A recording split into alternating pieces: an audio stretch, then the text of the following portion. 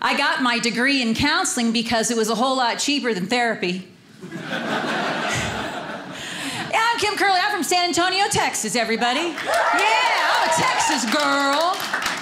I used to be a teacher in San Antonio, Texas. I used to teach 8th grade English. That's 13, 14, 15, 16, 17, 18, 19, and 20-year-olds. That was a great time. Kids these days, I think they're getting smarter. They're a little different. They're getting smarter, but you know what? Take away their calculators, they can't do math. When did math become magic, people? I went to the store and I bought something with cash. It was $7.53. So I gave him a 20, 2 ones, and 53 cents. The kid goes, "You're giving me too much money." He's giving it back. He got kind of indignant. Giving me back the money. "Take this $2. I don't need it." And I said, "Put it in your machine and watch what happens." When he did, he looked at me like this. I felt like Chris Angel's mother. I just wanted to levitate and float away. Those of you who don't know what I got $15 even back. That's what I did. Don't get out your calculators. Put them back. I'm also a counselor. I'm a stand-up comic and a counselor. Does that not scream I have issues? Doesn't it? I'm a licensed therapist. You can see me after the show if you want to talk about stuff. We can do that. I got my degree in counseling because it was a whole lot cheaper than therapy. I was getting better at it than the therapist, so they started asking me a bunch of questions. "How'd you deal with that?" "Well, I did this." "Well, oh my gosh, that's great." I know. I enjoy my neighborhood. I have a really nice neighborhood, but yesterday we did our recycling, and everybody takes out the recycling bins, and my neighbor to the right of me, she's bragging all the time about how her recycle is so much bigger than everybody else's. She goes, "I'm an aggressive recycler. I'm green. I'm an aggressive recycler." And I'm going, "No, you're just a heavy drinker."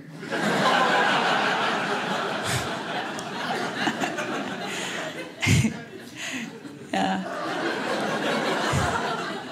She went out with this guy, and he was in our neighborhood, and he came over and talked to me about it. He goes, "My goodness, I'm telling you, $100 into the date, she's not even slurring her words." I asked her, "What are you, a German swimmer?" I mean, what? She is. So that's pretty cool. I love college. I want to go back to college. I got my master's. I really want my doctorate. I just want to I love it, but it's so expensive. I have a new hero. Her name is Amy Creighton. This woman is 89 years old and just graduated with her bachelor's degree. 89. Yeah, they asked her, "What are you going to do now, Amy?" And she said, "What?" You know what Amy did? She borrowed more money and she's going for a master's degree.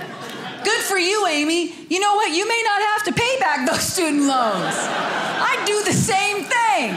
Just rack them all up. Yeah, I'll take the full amount, government. Amy.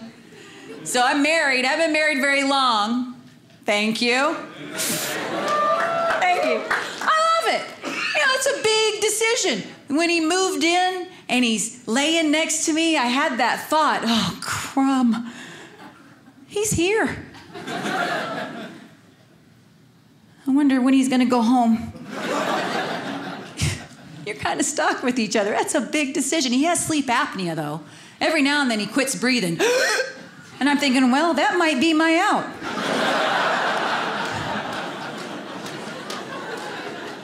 Yeah. He's a nice guy. I love this guy. He's great. Of course I love him, right? You know, so romance is real important in a relationship. On an average day, if you've been married for a while, let me hear from my married folks. Who's married in the house tonight? Oh, yeah. There we are. Anybody dating on a date night right now? Oh. Notice the married people didn't clap along with that. Listen, married people, if you get showered and you put clothes on that are kind of nice, call it a date. If you're going to the grocery store and you put on good shoes, you know, whatever, call it a date. You can date too. You can be just as happy as those people. On an average day, for the married couple who've been married for a while, a man speaks about 2,000 words. A woman speaks about 8. Yeah. Now, when you're dating, and we heard the exuberance there, on the men increase what they say to us 12,000 words during the dating process. Men speak to us in a day. Women we have to accommodate that. We go down to 5. 12,000 to 5. You men, oh my goodness. Talk. You get married, 2,000. That's right. Because you're being romantic. It's the romantic phase. And romance is very important, isn't it? Yes. I love romance. I love Romeo and Juliet. That's one of the most romantic plays, even though they die at the end. They said some pretty cool stuff to each other. The first time Romeo... Well, let me just backtrack for a second. I knew that in my relationship right now, the romance was pretty much going to have to be worked on when I heard this. Hey, Kim! I just cut one and I can't even stand the smell of this one myself. You better open up some windows because it's pretty bad. And come in here and smell it because I think I'm sick. I'm like, I'm not a fartologist. I'm not going to come in there and smell it. We're in our 50s and had hot dogs the night before. Maybe that's it. No romance at that point. That's awful. Romeo and Juliet. So Romeo sees Juliet at a party, and he says to his friends, and it was a masquerade party, he sees her, and he says to his friends, "Did my heart love until now? I swear for sight, I ne'er saw true beauty until this night." She comes out on a balcony, he says, "But soft, what light through yonder window breaks? 'Tis the east and Juliet's the sun. My life with this man is more like this. Romeo, Romeo, where fought thou now, Romeo? I seeth thou not, yet smelleth thou in every chamber. For thou dost reek, Romeo." And if Romeo were to have that happen, I think he would say something like this: "But soft, a wind from down under doth break. Come, help me create a gentle breeze from the east, for the smell is offensive even unto me." Ladies and gentlemen, the lowest form of comedy is the fart joke. The highest form of theatrical performance is Shakespeare. And they collided in front of you tonight, right? Yeah, thank you.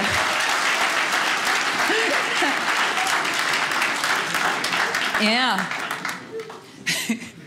My 8-year-old grandson loves that joke. He doesn't know anything about Romeo and Juliet, but hearing Grandma say fart is so much fun. He's not allowed to say it right now because he overused it, I think. Little boys who are 8, that's so fun. I met my man online, did the online dating thing. I loved online dating. I thought it was great. I feel judgment. I love sitting in my room at night going shopping for a man. Is that not just the best? I love that. It's how I shopped for all of my Christmas presents, too. It's a new thing. It's awesome.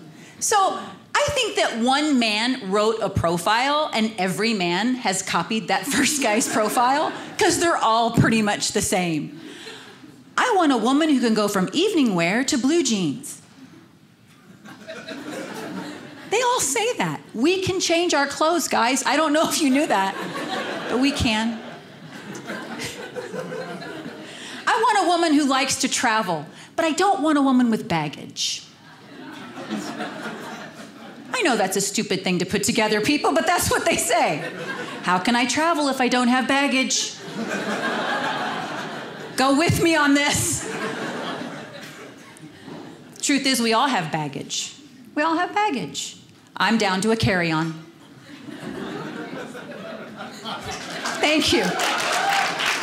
What a strange thing to get applause for. Good for you, counselor. Comic. You're crazy. And you're down to a carry-on. Yes, I am. I know what's in there. Sometimes I take stuff out, put new stuff in there. I got it under control. We all have baggage, though. Every one of us. We're human beings. We're not perfect, you know? Men have baggage. They just don't like to admit they have baggage. It's just that they have space bags. You seen the space bags commercial where it's like all this stuff and you suck the emotion out of it?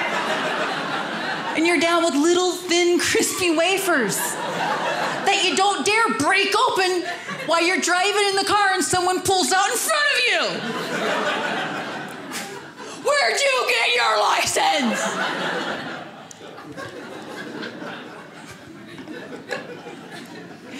Yeah. Really cool thing. I think they spent like $250,000 on this survey. They did a survey on how many times a day men and women nag at each other. What? Women, how many times a day do you think a woman nags at her husband? Anybody want to throw out a number? Y'all were laughing more at that guy than, what'd he say? No. No one has a guess? How many times does a woman nag? Oh, this is date night, married night. No one wants to say. I'm not gonna speak a word. Okay, you're not gonna play along, are you? It's 3. 3. Not a bad number. Most ladies are going, really? That's pretty good. How many times a day do you think a man nags that this $250,000 survey found out? Who said that? You're absolutely correct, sir. It's 0. $250,000, and it's like, men don't nag. You know who did it? That guy over there did the study. Maybe that guy and that guy with the beard and the hat, and they're like, hey, okay, we'll do it. We're gonna watch a couple. They put you in between this mirror and you just watched them all day. It's like, what'd she just say to him? She said, take out the trash? What a nagging woman, I tell you. He told her to do the dishes? What? That is so cool. That's a good suggestion. They've been sitting there all day. Not fair. Not fair. Oh gosh, the other day we were driving by a old Blockbuster building that you could tell was a Blockbuster building. Tumbleweeds are going by it. It's so sad. And my husband says, man, I wonder what's next. I wonder what's gonna be obsolete next. So many changes in our society. And all of a sudden Siri answered, people. Oh my gosh. Oh, you know what's obsolete? Screen doors are obsolete. No one builds a house and say, make sure you put that nice wooden screen door on the front. No, we don't put screen doors. We don't open our front door and let people see in. That's scary. No one even comes over to our house anymore unless they have to let you know they're coming. No one just stops by. Even the FedEx guy knows it's a dangerous thing when they come up and ring the doorbell. You ever notice how fast they run? Like, oh. I don't know about you, but when someone rings the doorbell, it's like, get the gun! No one's coming over. Screen doors. I remember when I was growing up with the screen door, we'd go to bed at night, my mom would go, did you lock the screen door? We had that little lever. Yes, it's locked. We're safe from all evil, Mom.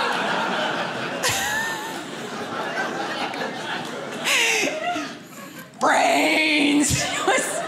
Come right through. One time we brought old pictures into one of the classes I was teaching, and I had a picture of me on the telephone, you know, and they were all laughing. Oh, Miss Kerley, your phone was attached to the wall. Well, you know, that's why I brought it in, because I wanted them to see it, because I thought it was pretty cool. You know, remember running to the phone and you'd stand, and when you had to go to the bathroom, you dangled it and you went to the bathroom. Well, I had a friend who had a phone on the wall, but she had a 50-foot cord. And I used to be so jealous. I thought they were rich. She'd go, guess where I am right now? I go, I don't know. Where are you? She says, in the bathroom. That is so cool. You're rich. So I'm 57 years old, and I wore this dress tonight because I'm 57 years old and I deserve it. And so, yeah. I'm shiny. I even have on glittery eyebrows. It's awesome. I'm just so excited about this. So the thing is, I think I have it going on for 57. You know, men are still looking at me. They're all over 75, but they're taking a good look, so.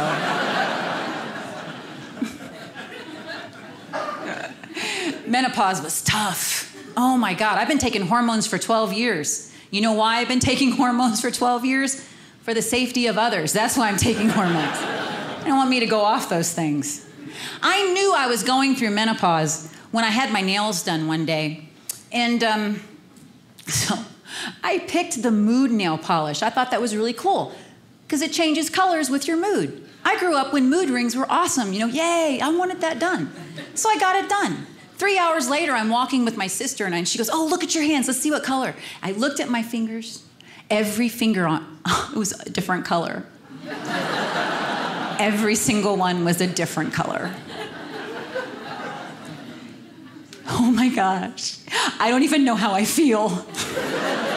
What's happening to me? I didn't have biofeedback back then. I didn't know what to do. You know, it's like this. It was horrible. Hot flashes, the worst thing ever. Hot flashes. I wish hot flashes burned calories. When a woman's standing there sweating, it's like, oh, God love her. They don't. They don't burn calories. If they did, I'd be much more cover girl than dove girl. That's all I'm saying. Yeah. I burn as many calories in a day as a 16-year-old boy does sneezing. That's how bad it is at this age. It's like, achoo! I'm like, oh, shut up. Why are you looking at me like that? Because I'm having water for lunch.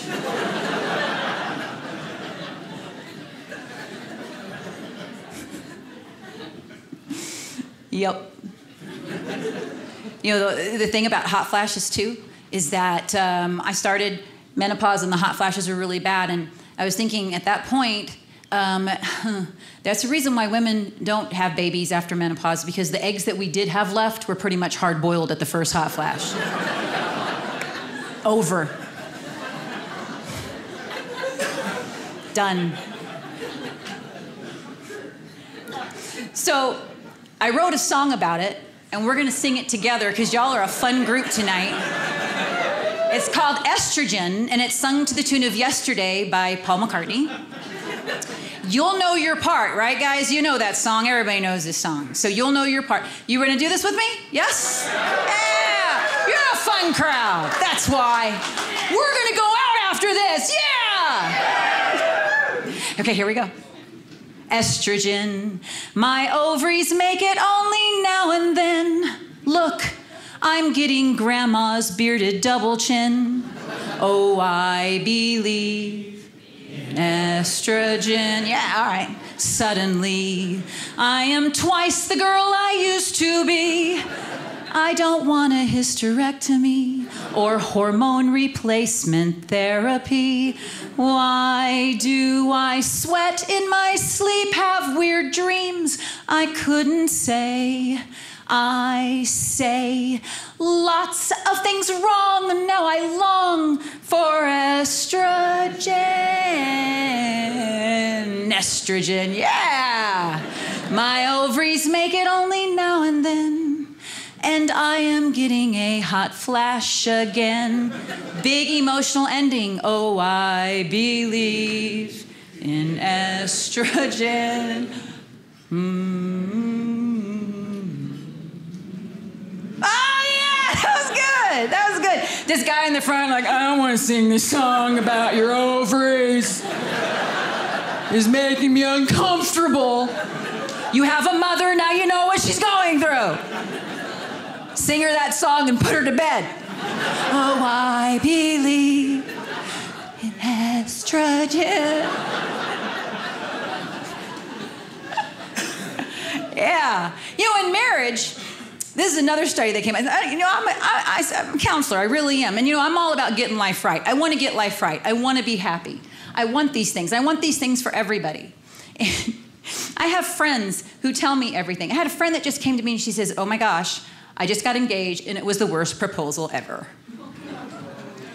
her boyfriend, now fiance, because she said yes, brought in a bag, put it on the kitchen counter and said, there you go. Yeah. She took it out and it's a beautiful, beautiful engagement ring. It's gorgeous. So she looked at him and she said, will you at least ask me? And she handed him the ring. He took the ring, held it towards her, and he says, do you promise not to change? See, the guys are all thinking, well, that's pretty much what I was thinking. I didn't say it. Men don't want us to change, but the truth is, ladies, we change every 5 minutes. We're a different person. It's the way we are. It's great. It's fun. Go with the flow. And you know what the other truth is that the one thing women want in their man is for them to change. But men don't change. They stay the same. You're not going to change them. How many times did your mother tell you that, ladies? Huh? You're not going to change them because she tried. The words of wisdom. There are men here tonight still wearing clothes from junior high. Come on, you know that's true. I go in my husband's closet and I take stuff out and he doesn't even know I got rid of it for months. He doesn't even know. But it had to go. Hey, where'd that yellow shirt go? Got it in high school. Where is it? It's my favorite. I don't know. I don't know where it is. They say that it takes 26 years into the marriage before you finally feel true joy, true love, and true contentment. 26 years. Yeah, swallow that one, people, huh? I had to. I'm newlywed, 57. I'm never going to feel love, joy, and contentment. If I do, it's going to be on my deathbed, isn't it? I love you so much. I'm taking that with me to heaven. We're so different. You know, the menopausal brain for a female, we become more logical after it's all done. You know, our corpus callosum gets a little burned up. You know, we're done with all that. Our superhighway kind of goes away. We were more like men. We become more like men. We're not very nice, pretty much for the most part. And men, their testosterone levels decrease as you get older, and you get nicer. I think there's a Benjamin Button moment that happens sometime in a relationship. We are kind of sitting across from each other. It's like, you finally like, wow, this is a great moment.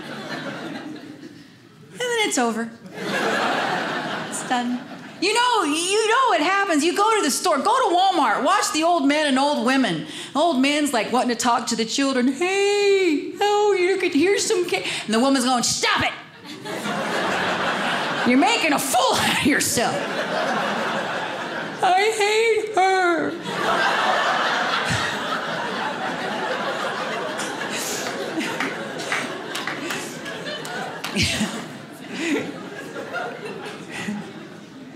So I occasionally go on diets. I ride a bike. I'm a road cyclist. I ride a bike. I just rode 100 miles in October. Thank you very much. Lived through that one. Yeah. Helps keep the weight off. I know when it's time to diet when I have the chub rub thing happening between my legs, you know? Put on a pair of spandex, go for a run. Don't sit in dry grass after a short run like that. For fear of fire.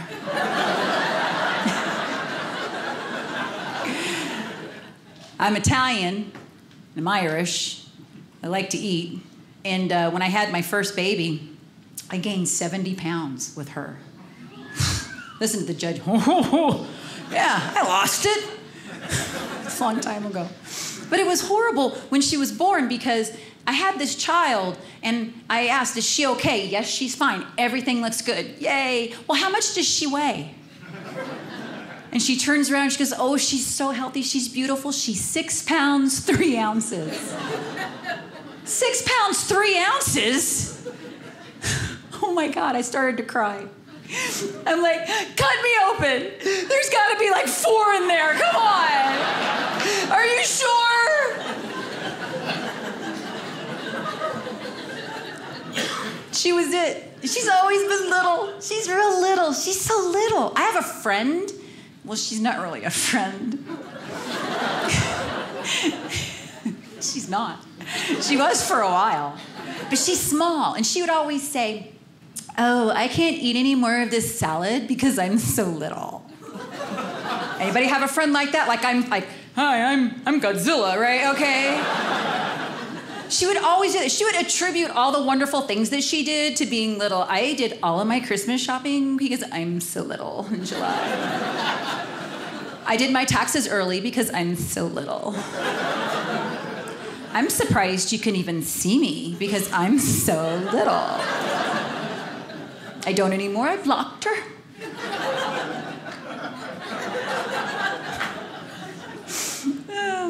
If I could turn back time, if I could find a way. Ladies and gentlemen, Barbra Streisand, thank you so much. Had one, yes, just share. I know, that's part of the joke. It's not over yet. Barbra Streisand needs to come back with a really cool tour. I love Barbra Streisand when she did A Star Is Born in the 70s. I want her to do rock and roll again. And I think Barbra Streisand needs to do a tour across America like Barbra Streisand sings Pink Floyd's The Wall.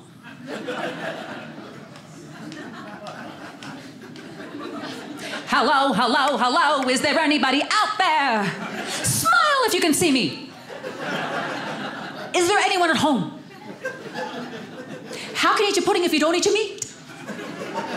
Thank you. Barbra Streisand sings Pink Floyd. An impersonation that everyone can do. Everyone can do this. Do this, and I'm telling you, you're going to be the hit. Arnold Schwarzenegger is the easiest impersonation, right? Get out of here. Shut up. Right? Arnold Schwarzenegger singing children's songs. The wheels on the bus go round and round. That's all they do is go round and round. Stop the bus, get off the bus. You don't know where the wheels are taking you.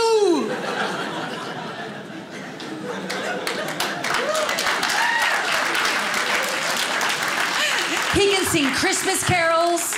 Rudolph the Red-Nosed Reindeer. Shoot him.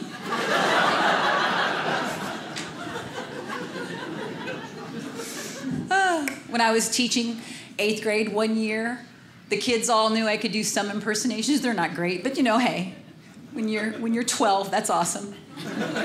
Teacher's so cool. So that kid walks up and he goes, Miss Kerley, we've all talked about it, and if we pass this test and all of us get A's on the test, will you teach an entire class in droopy dog voice? Those little kids did it. I had to stay, that was the hardest 55 minutes of my life. I was teaching double negatives, which is perfect for droopy dog. And those of you who don't know droopy dog, check them out later. I'm pretty much gonna nail droopy dog, because I did 55 minutes of droopy dog one day. It was like, okay. So if you say two things that are negative, it's really a positive. You need to sit down. I said sit down. I don't have an end to this at all. So I have 2 grown kids now. My kids are 35 and 33 years old. I love the fact that they're doing well. I feel very blessed and honored to have these kids in my life. I'm having to navigate new waters. You know, how do I talk to them now? How do I ask them for money? It's not that I need it. It's just that they took from me for so many years. Right? Yeah. Heck yeah. I go to lunch or dinner with them and I just wait when the check comes out. It's uncomfortable for us all. So much fun. I had my mother's curse. Now, the mother's curse is someday you'll have a child just like you.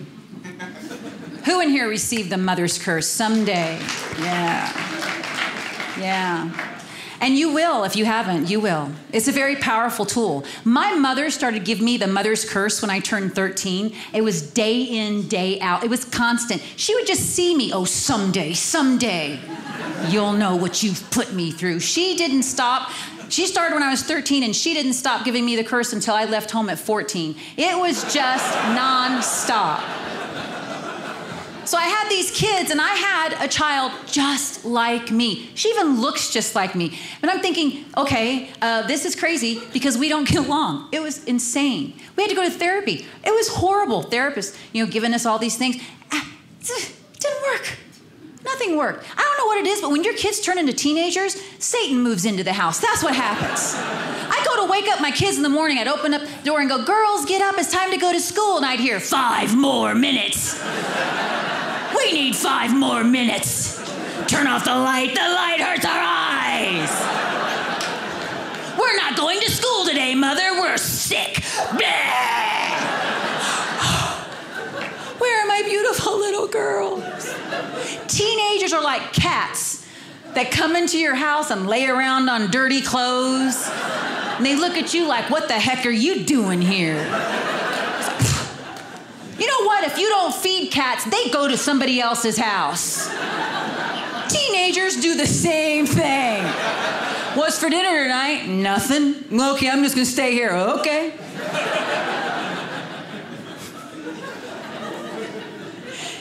I want you to know if you let that go on too long, it's a felony. Just saying. They actually... Monster drinks are marketed to teenagers. Why? Do they need extra energy? What is up with that? Do they need extra energy to shift on the couch? Yeah. Look for the remote. What the heck? So I have this kid who's just like me, and I gave up. I gave up even telling her to clean her room. It was horrible. I just got to the point where I push open the door and put my head out and go, ah, and then shut the door. She would just roll her eyes. Therapist told us to communicate as best we could. So this child has 5 of her friends over, little cat friends, just slithering around on her dirty clothes in her dirty room. And I'm thinking, you know what? This is the day. She's 15 at the time. I said, I'm gonna do it. I am gonna give her the curse. I am gonna give her the mother's curse. I'm gonna do it once. So I went into my room and I put on my purple fairy outfit, which I keep for other reasons, but it's really nice. It's got big wings. Sweet, it is sweet. I had some glitter and I had this scepter thing, So I shove open her door and I go in her room and I start throwing glitter around and her friends are like, oh, hi, Miss Kerley. Shannon, your mom's a purple fairy. And she's playing guitar on her bed. And I took the scepter and I pointed it right at her, but I aimed it towards her ovaries as best I could. And I said, someday you'll have a child just like you and you'll know all the hell you've put me through. And your little dog too. And I ran out. Yes.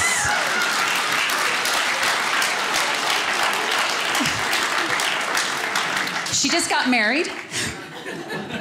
She's been married a year, and they're talking about their first baby. They want to get pregnant, and I'm so excited because it's going to happen.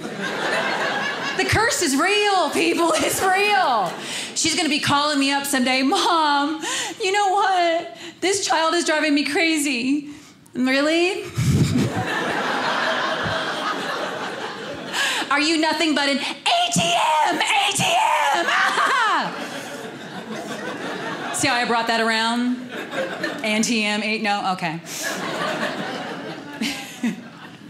Yeah. Y'all been fun. Thank you so much for everything. It's been great. Had a good time tonight. So, earlier I was an Army wife, so I have to ask, where are the veterans in the house tonight? Where are our veterans? No? Oh, gotta clap, clap, clap, clap. There are quite a few, quite a few. Let's hear it for our veterans in the house tonight. Yes. Now, they would much rather have dollars thrown at them than applause. Yes, exactly. Here you go, honey. Here's a 50. God. That's what they need, because I remember how we were so poor. See, I married this guy. They say you marry somebody like your dad. My dad was an Army veteran, 30 years in the Army. He went to Vietnam 4 times, all of which were voluntary, right? We used to take turns waking up. My mom would say, Kim, go wake up your daddy, honey, but remember, don't touch him. I know. I just got to the point where I'd fling open the door and go, incoming! And I'd run. I'd get in the car, he'd already be there. Oh my gosh, Daddy! What are you, a ninja? Yes, he was. He's an amazing guy. Yeah, so we lived, he was an E-nothing. We lived on this post in Fort Silly, Oklahoma. They always put the military bases in the most beautiful parts of the country. There goes my endorsement for Oklahoma. Sorry about that. But my daughter was born in Fort Silly, Oklahoma. I was pregnant when I was there. We were so poor. I would drive around the base and sometimes just sit in front of the general's big old beautiful house and just imagine what they had inside. I don't know, heat, meat, just groceries in general. It was a tough time. Yep. We drove what I called the Pentecostal putt-putt. It was an old Dodge Dart. We call it the Pentecostal putt-putt. We called it Lazarus. Because we knew divine intervention was helping this car start every single time. We were so poor, we couldn't afford to fix it if it broke down. It was like, please, just start one more time. That car ran on prayer. It was great. So I'm 8.5 months pregnant, and I'm living in Fort Sill, Oklahoma, and it was a tough time, but it was a good time, you know. We're on base at Fort Sill, and I took my girlfriend who lived next door to me, and we were going to go to the commissary and get some groceries to share, pretty much. So she was sitting there, and I'm 8.5 months pregnant, and I'm in the Dodge Dart Pentecostal putt-putt Lazarus, and I stop at a red light. And 2 soldiers were right there. They're probably as close as you guys are to me. And I'm in the car, and the guy looks at me, he does that. That's teenager for, hey, what's up? I was 26 at the time, so I was pretty. And I'm sitting there, hey. He goes, where have you been all my life? He doesn't know I'm pregnant. And my girlfriend goes, oh my gosh, he would just die. And I was already getting out of the car. I got out of the car. I went, where have you been for the last 8.5 months, huh? Where have you been? I've been driving all over looking for you, and there you are. The guy that was sitting with him, he took 2 steps away and goes, dude, you know